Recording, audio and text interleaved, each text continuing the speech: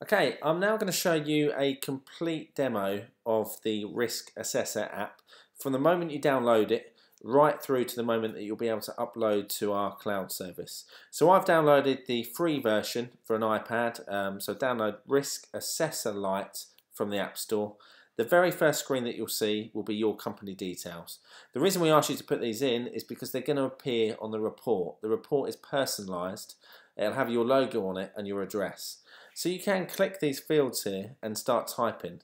Ideal for small companies. For larger companies where there might be hundreds or even thousands of people that are going to be using the same address and the same generic information, the same logo, you might want to use the cloud import option, which is located here. So if we press that button, what it will do is it will connect straight through to the cloud account. I'll show you a little bit about that shortly. So it'll ask you for a username. So you'll be provided with a username once you've set up the account. If I type in our test username just here,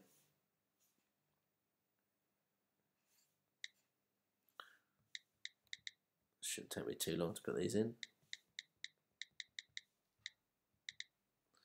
What you'll see when I click on login is it should pull the information straight from the server. So you can imagine if you've got 1,000 people all over the world, they haven't all got to go through a lengthy setup process.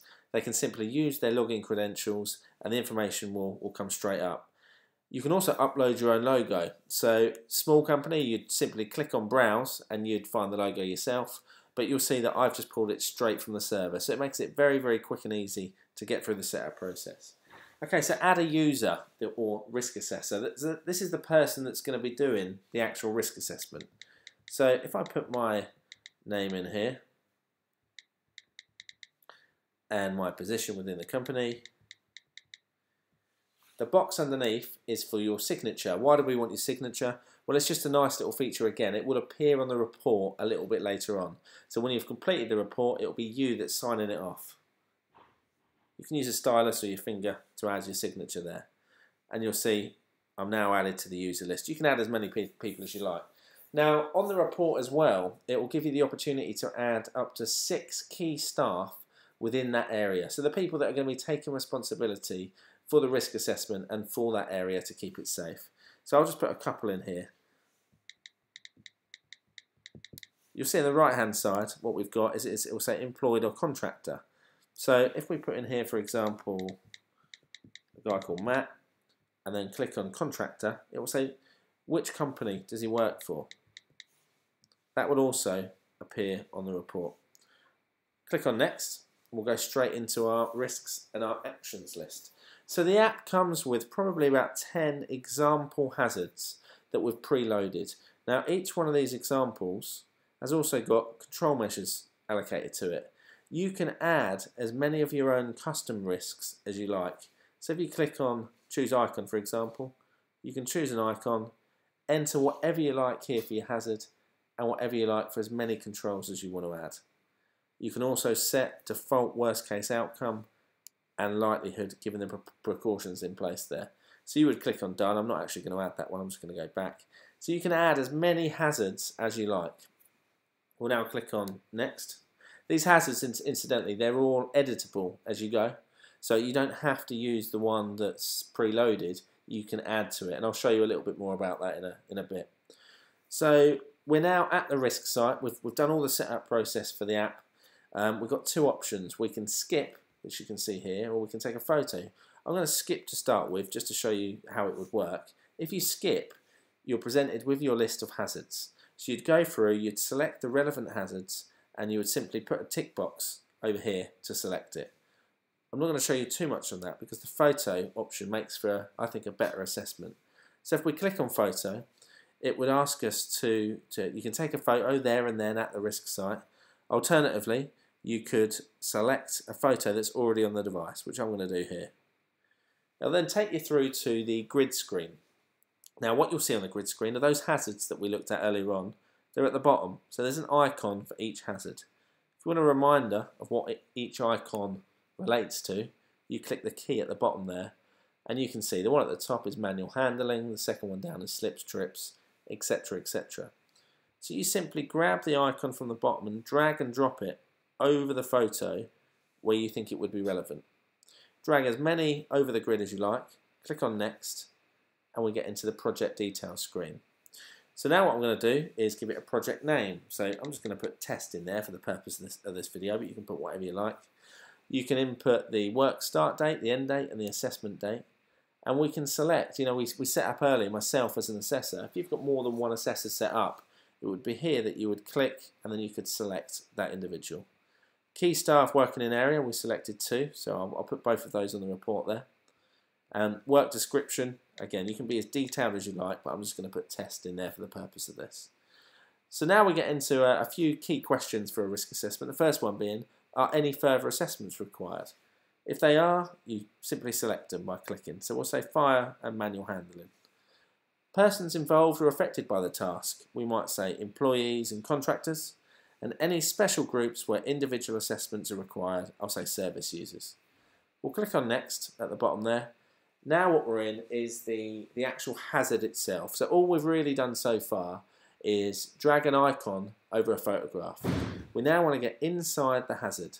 And it's now we can actually click on the hazard and edit it as much as we want to make it as relative to that particular assessment. It may well be you want to leave the default entry in there, which is absolutely fine, but you've got the freedom to be able to change it and make it as custom as you like. You can select the worst case outcome. So it's 1 of 5, so we might say lost time injury. We can then select the likelihood, so we may say very likely. On the right hand side we've got control measures, and these control measures is exactly the same principle. So they're already predefined, but you can click and you can edit them as much as you like. I'm not going to edit this one, I'll select the one we've already got. So manual handling, ensure everybody involved has received manual handling training. Click on the right hand side there and we'll say that's already in place. Use a safety check trolley, we'll say that one is going to be required. Break down heavy loads, we'll say that's required. So you probably get the idea. We'll go into the next one. Slips, trips and falls. So we're going to say protective non-slip footwear is going to be required. Area to be tidy and clean is already in place. So you may have to do this several times if you've added quite a few hazards, but the whole process is relatively straightforward and simple to do. Click on Next at the bottom. Final question we get is a follow-up assessment required? If it is, click Yes. It'll ask when that assessment's required for, so select the date and when you want a reminder. Now what's going to happen, it's going to sync with the calendar on the device, and you're going to get an alarm that's going to go off when you've said it, saying that you need to go and do a follow-up assessment with whatever the assessment name is again. Click on Finish, and it's going to generate a PDF risk assessment report straight from the data that we've just collected. So what you'll see is the address that we entered earlier on, our logo, the project name, the description of work, any further assessments required, persons involved or affected, any individual assessments required for, your start date, your estimated completion date, your key people in the area. And if we scroll down, you'll see the hazards identified, controls already in place, worst case outcome, likelihood without action, and any additional control measures required. You've got your score, which is automatically worked out here, your score key, which highlights all the information you could need, who's done the risk assessment with their signature and when they've done it, and then if we scroll down, a photograph of the risk site. If we click on Save at the bottom there, you'll see it's added it to our home screen. So our first risk assessment is complete. So, and this is as easy as that. That's using the free version straight from the App Store or Google Play. They got 2 options. You could click the email button here. The email feature, if you buy the full version, is £4.99, or you can upgrade from the free version. That's £4.99 again. You only have to buy it once, so you can create as many risk assessments as you like and use the email feature as much as you like. It's never going to cost you any more than £4.99. Now, that might be great if you're quite a small company and you're doing occasional risk assessments. That will be all you need. If you've got lots of people, engineers or different sites, and you want all of the risk assessments to be collated and stored in one central location, what you really want to do is make it even easier for yourself, and that's using the cloud feature. So you'd simply click on the assessment that you've just created, click on Send to Cloud, and using the credentials we typed in earlier, it will connect straight through to your cloud account. So you can see, again, I've set this up as if there's offices in 5 different countries. If we go into UK, for example, we can then select the department within that country. So it might be goods in, and we'll click on upload. And in a matter of seconds, that risk assessment is going to be uploaded to your cloud account. So if we just move the iPad slightly out the screen now, and we'll go on to the cloud account itself. And again, with a 3G signal, Wi-Fi or 4G, it's literally going to take a couple of seconds for that risk assessment to be sent through.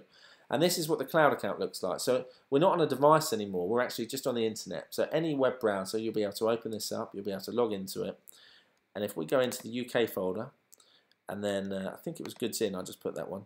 You can see, there's the risk assessment I've just created. You can see it's got a follow-up date there. And if you click on it, seconds from actually being created anywhere in the world, it will load it straight up as a PDF. So excuse me, let me just load it up in my Adobe Acrobat. There it is. So you can see it's identical to the assessment that we created on the iPad, and we can obviously print it, we can email it, we can save it. It's a PDF, so it can be integrated into any existing CMS system that you might have. What makes it a little bit better as well is I've just selected one assessment there. It may be that you want all the assessments from the UK office, in which case you select the folder or USA, you click on download, and it will download a zipped folder with all of the PDFs in there for the entire office. You can also set access rights. So if we were to click here, we could give two users, these two users that we've got set up, either full access or read-only access. So this is particularly good if you've got 100 stores, for example, but you don't want all stores seeing each other's risk assessments. So you really can restrict who can and who can't go in. So the thing to remember is that there's an edit feature on the app as well.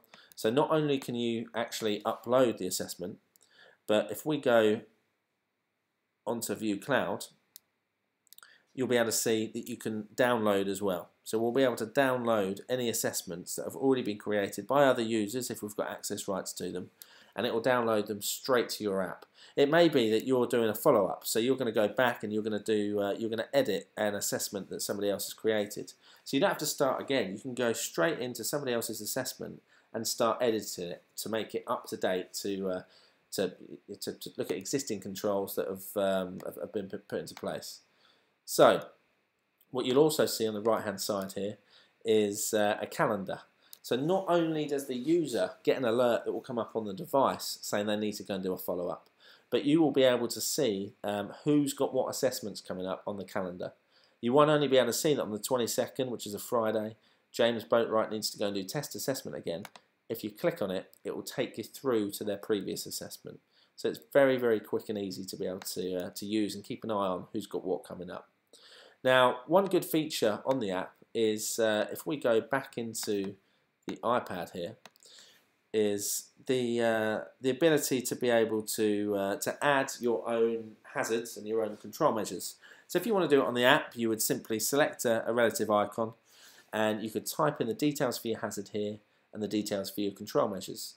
This is fantastic. The issue is you could spend hours creating your own hazard library on your app.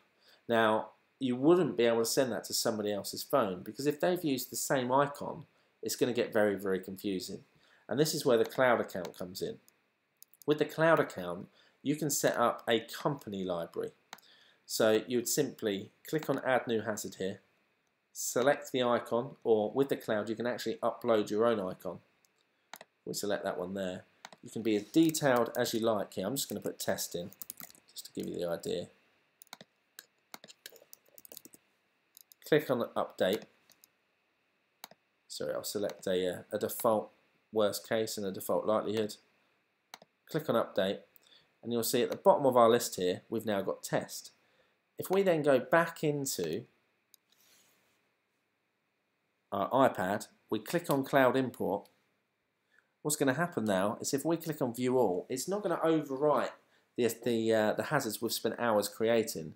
It's going to add another library. So you can see we can now select a different library, and immediately you can see that we've got our test hazard here.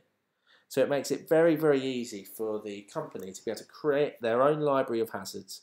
Remembering these are just default entries, the user can still edit them to make them relevant to the assessment he's doing, but it gives them a really good starting point to be able to get going from. Okay, back into the cloud account. So we've created a risk assessment. We can manage those risk assessments. We can download them. We can upload them straight into our CMS system. What we can also do is completely manage our account.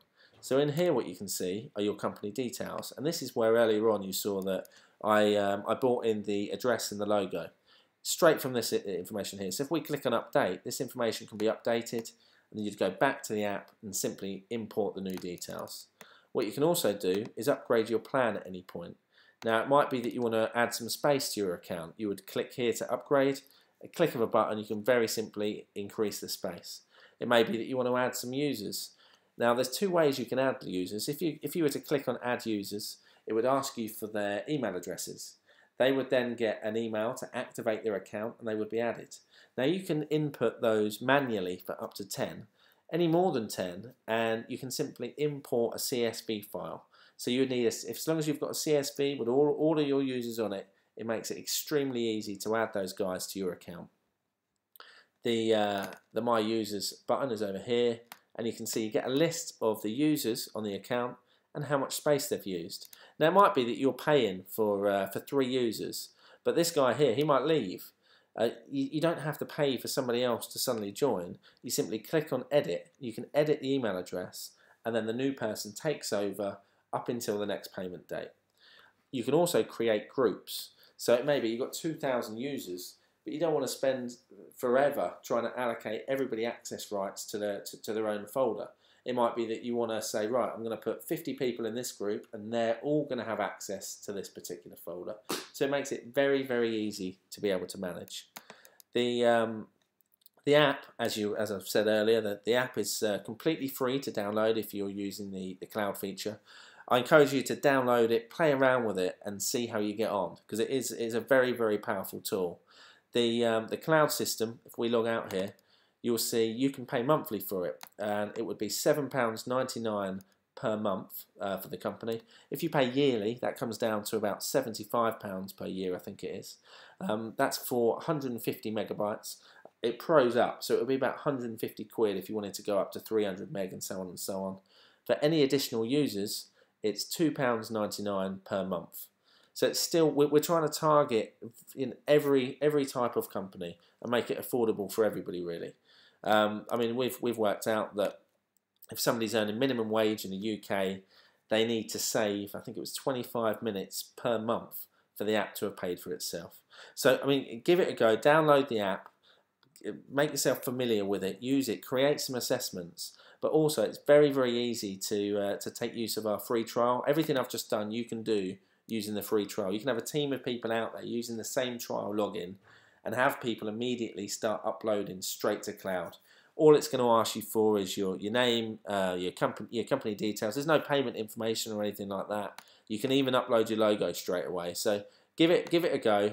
If you have any questions, give us an email on sales@riskassessor.net or give us a call on 01480 492 183. We'll always be here. We'll be happy to help. Thanks for taking a look.